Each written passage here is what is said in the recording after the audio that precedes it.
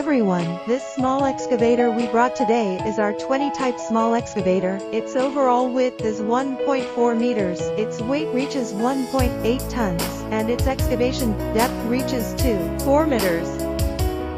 It uses the footwall of the domestic Ladung 3-cylinder water-cooled engine. The hydraulic oil tank and diesel oil tank are thickened and widened with a push shovel with a very high track height of the off-road chassis to ensure a long endurance. It is also equipped with a large arm side swing function as standard to greatly improve the work efficiency.